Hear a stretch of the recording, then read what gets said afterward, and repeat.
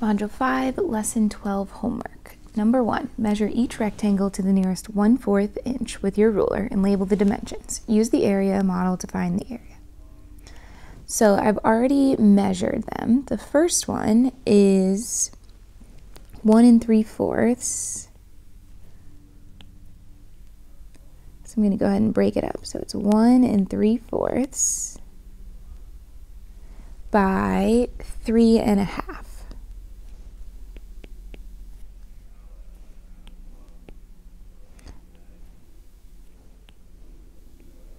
And it wants us to use the area model to find the area. So I'm going to multiply 3 times 1, so this is 3. 3 times 3/4, I'll make that 3 over 1, we get 9/4, which is equal to 2 1/4. We have 1 times 1/2, which is 1/2, and 1/2 times 3/4 is 3/8. We need to add all of those together. So 3 plus 2 1/4 plus 1/2 plus 3/8. Let's find a common denominator. So our common denominator for 4 and 2 and 8 would be 8.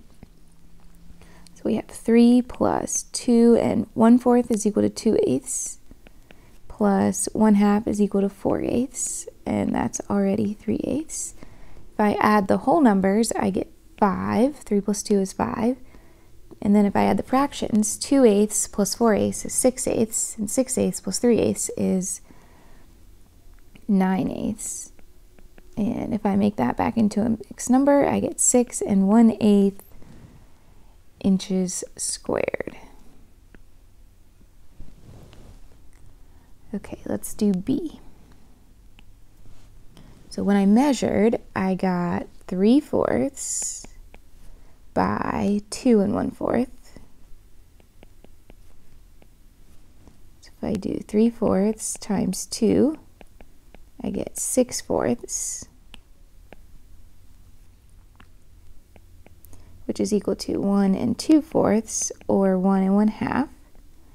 And then if I do 3/4 times 1/4, we get 3/16. So we need to add 1 1/2 plus 3/16. I need to find a common denominator. That's going to be 16. So 1/2 is equal to 8/16.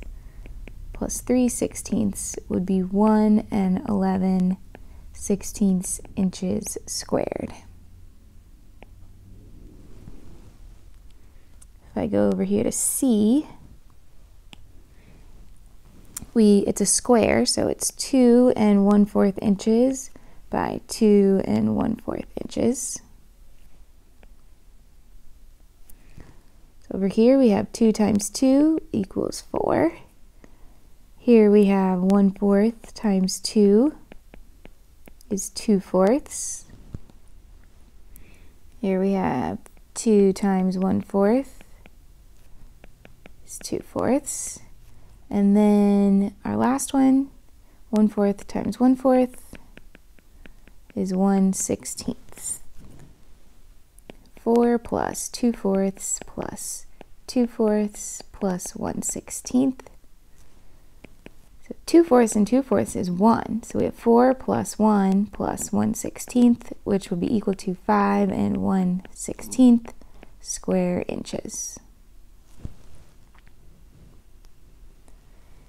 D.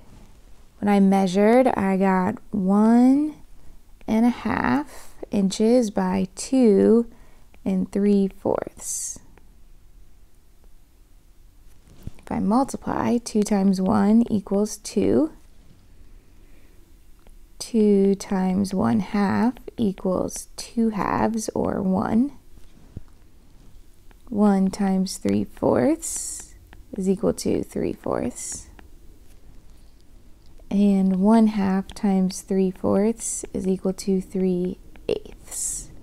So adding all of those together, we would have 2 plus 1 plus 3/4 plus 3/8, or 3 plus, we need to find a common denominator. Our common denominator would be 8. 3/4 is equal to 6/8 plus 3/8. So that's equal to 3 and 9/8.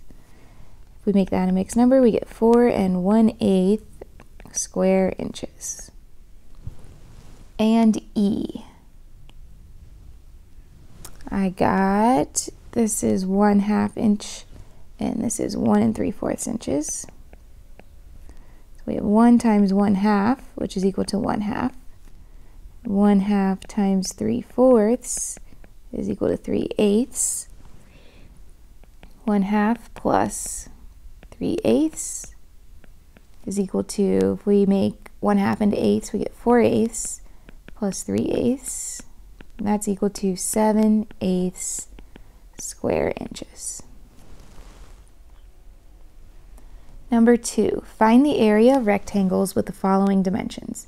Explain your thinking using an area model. We're finding the area of rectangles, that's 2 1/4 by 1/4. So I'll just go ahead and draw it, because that's our area model as well. So we have 1/4 by 2 1/4. 1/4 times 2 is 2/4. 1/4 times 1/4 is 1/16. So we have 2/4 plus 1/16. If we make 2/4 into 16ths, that's equal to 8/16 plus 1/16, or 9/16 square yards. B is 2 1/2 by 1 1/4.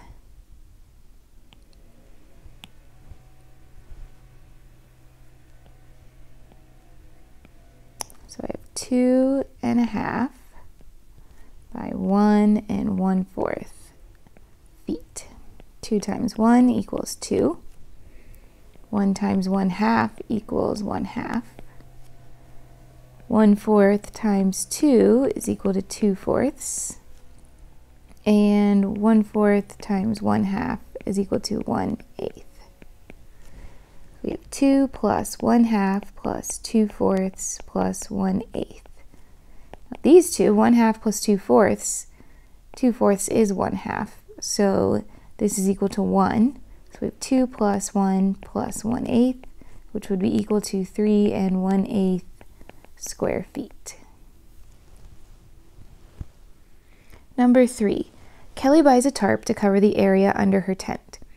The tent is 4 feet wide and has an area of 31 square feet. The tarp she bought is 5 1/3 feet by 5 3/4 feet. Can the tarp cover the area under Kelly's tent? Draw a model to show your thinking. Okay, so she bought a tarp. It's 4 feet wide and the area is 31 square feet. So I think the only really information we need is that it's the area under her tent is 31 square feet. So let's see if this is large enough to cover 31 square feet.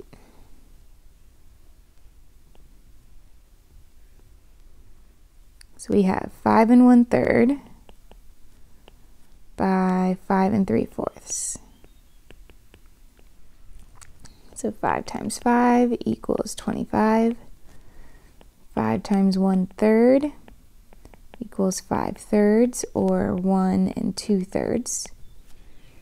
3/4 times 5 is 15/4. 4 goes into 15 3 times. That's 12. We have 3/4 left over. 3/4 times 1/3 is 3/12. Now we need to add all of that together.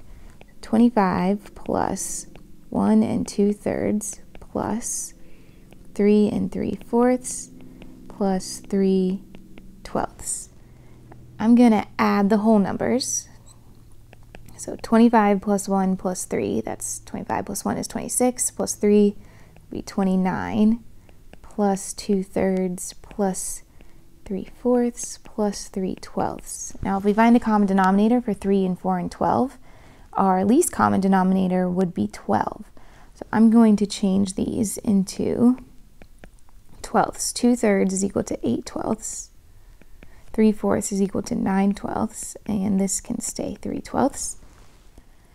8/12 plus 9/12 is 17/12, plus 3/12 is 20/12. So we get 29 and 20/12, but 20/12 is improper. So that can be 30, and then we get 8/12 left over. And we can reduce it, but we really need it to be 31 square feet, and we only have 30 and 8/12 square feet. So the answer would be no, the tarp will not be large enough.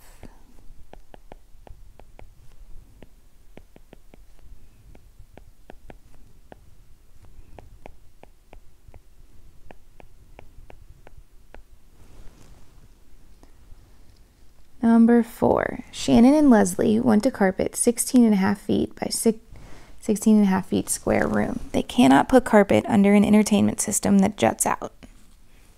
See drawing below. So here it juts out right here. In square feet, what's the area of the space with no carpet? Okay, so the area of the space with no carpet, it looks like it's 2.5 by 2 1/4. So let's find the area of that.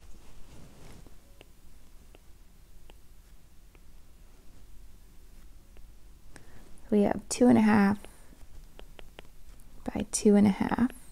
2 times 2 equals 4. 2 times 1/2 is equal to 2/2, or 1. 2 times 1/2, again, is 2/2, or 1. And 1/2 times 1/2 is equal to 1/4. So if we add those up,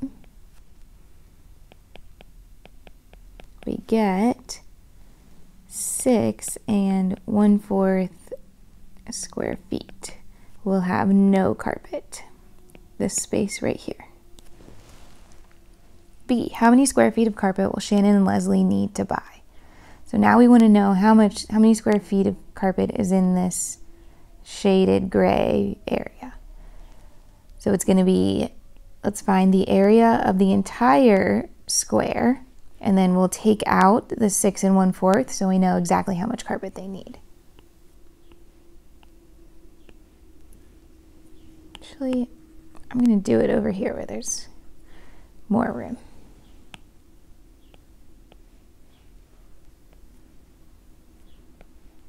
So we have 16.5 by 16.5. So let's start with 16 times 16.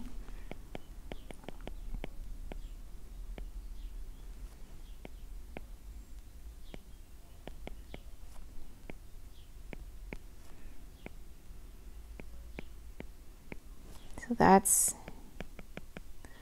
256. 16 times 1/2 is 16/2, or 8. Again, 16 times 1/2. We already did that right there. That's 8. And 1/2 times 1/2 is 1/4. So if we add those together,